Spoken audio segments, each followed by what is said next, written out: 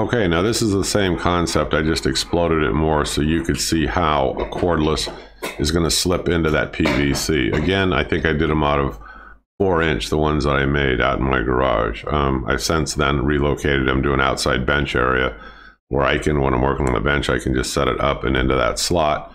And then there you go. And then I can just pull it down when I want. But these are really easy to make. Like I said, this gives you a close-up view of it.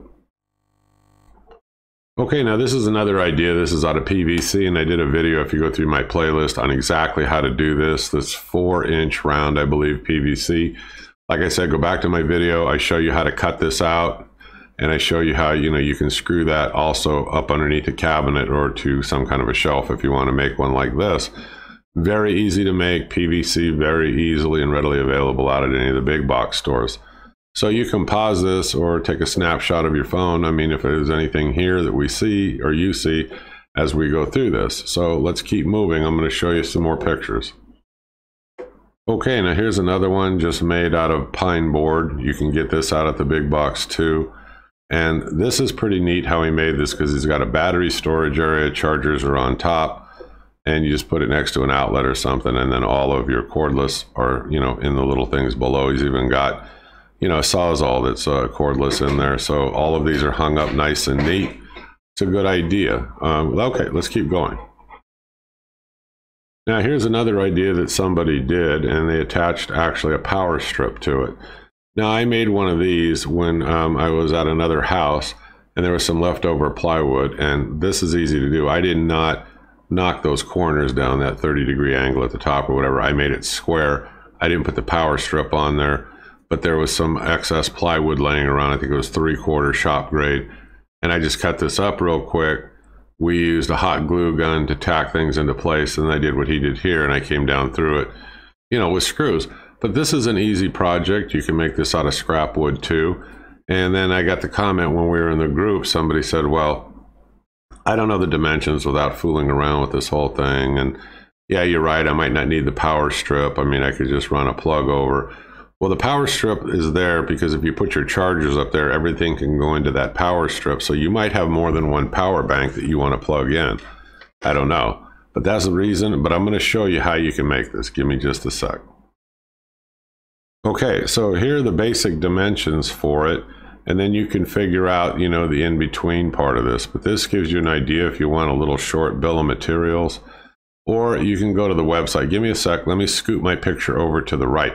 This is a copy we got off of the web, and we shared it within the group for those that wanted to go home and try to make something similar to this. It doesn't have to be exact, but it's just giving you, a basic layout to go by, and it gives you an idea on what materials to buy. So give me just a second. Let me move my picture. Okay, someplace called a tool belt. It's his copyrighted picture, whatever. I'm not trying to take credit for it. I didn't make this drawing. I didn't do any of this, but it was on the web. It was like on a free, site or something, and I just made a copy of it for you guys. So, all right, let's move on. All right, here's another one where the guy made those PVC holders, and then he painted it. Painted it like a John Deere green or whatever to, I guess, match whatever else he's got going on in his shop. So just, if I were you, I would take like 150 or 220, and I would scuff this up on the outside before you spray painted them. It's just going to add better adherence to the paint. So just a quick thought on that, but you can paint them. He did a nice job on these, so I thought these were cool. Okay, so this is just another one showing you made out of PVC, and he just screwed it up underneath of a cabinet in his garage. Same thing. I just wanted to show you different pictures. Now this one I think he did a nice job on. He painted the wood part of this, made a little shelf where you see those boxes or those parts bins, and then he screwed it up underneath of his cabinet or whatever, and then he went ahead and did the PVC, and he painted them like a DeWalt yellow. I thought it was pretty cool, even though he's got Makitas hanging in there, but looks to me to be DeWalt yellow. But again, scuff them real good with sandpaper and then paint them any color you want. Adds a nice little touch, and he even did the little wood cubby holes. So yeah, it was nice. This is nice.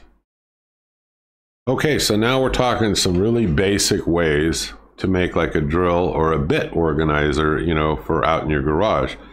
Now, I took a 4x4, it was just a cutoff. I think I got it off of a job site, and somebody goes, what the hell do you want that for? It's just this little cutoff. He goes, but you can take as much as you want. So I took a bunch of these. Some of them I'll probably use, you know, for firewood. But the main idea here was on that 4x4 is I did kind of what he did, is I marked, you know, I used a ruler. I marked a straight line, and then I came back and I made the crosses, and I went over to my drill press and I started drilling holes like this for drill bits originally. But this is a good idea. I mean, he's got other, you know, he's got hex head in here and standard Phillips, all that. But it's a good idea. It's a very cheap way. I just set it on my workbench when I'm working, and then I grab it. I can put it away, pull it back out. I set it there. It doesn't take up a lot of room, and it keeps everything kind of organized because it lets me know, hey, you know, you got a couple bits missing. You better go find them. And because when I'm working, I end up leaving stuff laying all around till later on, and I'm trying to get in the habit of putting things back right away to stay organized. But this is one easy, quick tip way of doing it. You can use a cordless hand drill, a corded hand drill, a drill press, or anything like that you want. I mean, to make this, I think it's a good idea. And then if you really want to have some fun, sand it up real good, all right? Like we did in the past videos, sand it, put some kind of a finish on there. You can play around like we did in the past videos. You can add a little bit of toning to it. You can stain it, let it dry. You can put a finish, or, you know, you can do all kinds of things. So you can have a little bit of fun with this simple project. On this one, you can see where he kind of 45'd off the corners all the way around it. I kind of did that. I took a trim router and I just went and buzzed it around mine in 30 seconds or something. And then, you know, I sanded it up. I just put a coat of some stain I had laying around, and, you know, it's fun just to play around with. And then finish them, and it's like, well, you know, you don't really need to do that. No, you don't, but it was fun. All right, let's move on. Okay, now I put this one up there. Now this is a real plain Jane kind of a thing. I mean, where you can see, I think it's a 2x4, or you could use a 2x6 if you want more rows. And he figured out a way to put this up on his wall, okay? And then he turned around and he drilled holes all along in here. This is how he keeps his drill bits organized. This is very simple approach, simple hand tools. You can use a skill saw and a drill, and you can create this exact same thing. All right, one more. Let's take a look. Okay, I saved the best for the last, in my opinion. After we were looking at all these photos, a friend of mine was going to chuck this to the side as a little bit more of a difficulty level, I mean, to make for just a drill bit holder, when we were supposed to be doing quick, easy DIY projects, basic tools kind of approach when we were talking. I couldn't help it. I thought this guy did, whoever did this, did a fantastic job on there. He's got his name over here, the collectivism, something like that. Anyway, this is really cool. And he created these arcs. Now, whether he used a jigsaw, a bandsaw, I don't know, but he doubled each one of these layers of this plywood, and then he, in this half circle, he drilled holes and he made this like a bit holder.